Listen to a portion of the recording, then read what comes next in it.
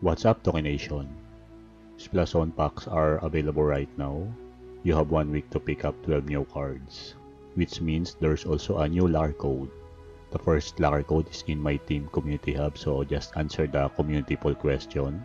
And the community poll question is, which Splash Zone player are you adding to your lineup? Michael Porter Jr., Shaq, Tyler Hero, or Tyrese Haliburton?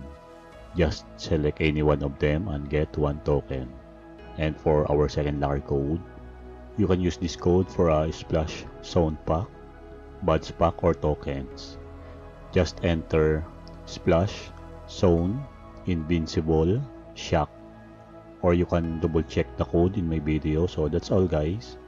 Thank you so much for watching and subscribe for more NBA 2K21 LAR codes.